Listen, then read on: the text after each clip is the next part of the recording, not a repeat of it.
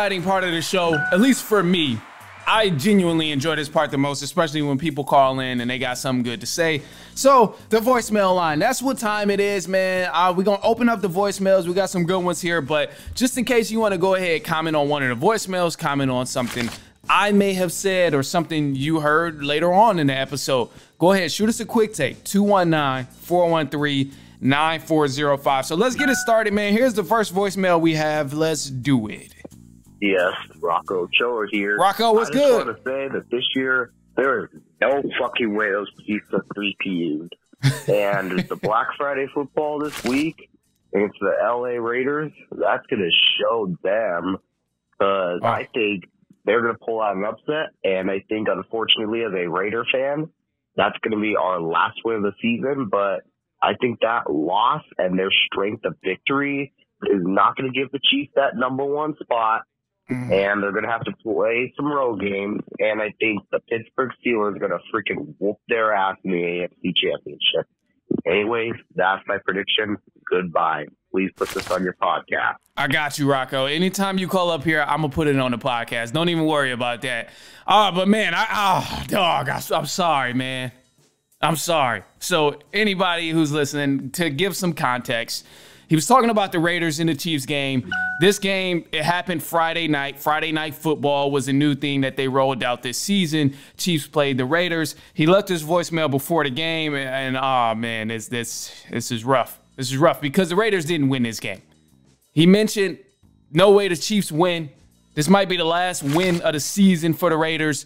But that did not happen. Chiefs ended up winning this game 19-17, and it came down to the wire, just kind of a fluke flag call where they could have chose either option of the penalty, but they chose the penalty that would give the Chiefs the ball rather than continuing to give the Raiders another possession. So it's just another way the Chiefs ended up just having a fluke win. But man, the Raiders here, it pretty much demonstrated why the Chiefs have a fair shot at three-peating. I know you said, Rocco, that you don't want them to three-peat. There's no way in hell they three-peat, but it demonstrated why the three-peat is possibly going to go in their favor, because all of these close games that happen, the Chiefs end up winning. For those of you who don't know, the Chiefs have won 14 consecutive one-possession games. 14 of them. Do you know how many consecutive games that is? That's far too many to win a one-possession game. And every time it's going in the Chiefs' favor? No, that's just ridiculous. And statistics like that just, I mean, a lot of it is on the ref. A lot of it is on the Chiefs because they know how to win games. But damn it, man, this is ridiculous. It's crazy. I was hoping for the Raiders to win this game, but it was just a change of plans, obviously, from what you had hoped for and a lot of other Raiders fans hoped for. But, man, Chiefs, they can't seem to lose at the end of a game when it has to be decided, whether somebody's missing a field goal, whatever the case is. And Raiders, this is a team who needed the win more than anybody. I mean, they lost 9 of their last 10 games, 8 straight losses. And man, this was the game they could have won. They play the Buccaneers and the Falcons in the following weeks. I don't know if they'll win those games.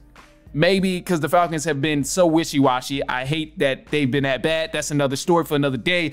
But man, change of plans for the Raiders. They were supposed to win this game, or at least it was supposed to have one last opportunity for a field goal kick.